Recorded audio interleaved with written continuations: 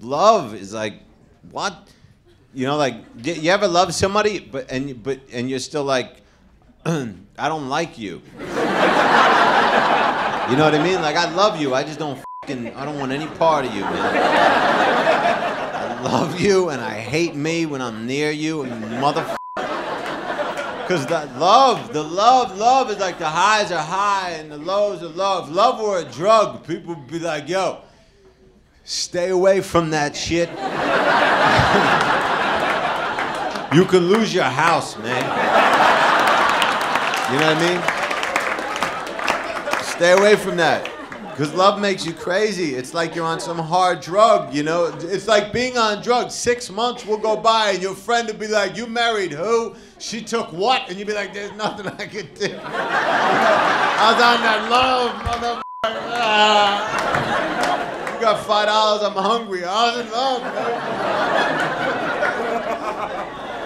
It's all so weird. It's all so weird. Even in relationships, you know, it's like, this is why a crime of passion is a legitimate defense strategy in a court of law. A crime of passion means you did some shit you never otherwise would have done had you not been in a relationship while you did it.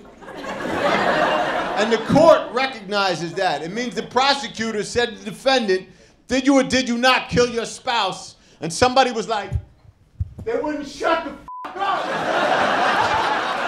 And the judge is like, we understand. We understand. It's like you hear Van Gogh cut his ear off and sent it to his girlfriend, and you think that's crazy until you've been in one of those relationships, and then you think, I can't believe that doesn't happen every fucking day. You know what I mean? You know those arguments you get in with the person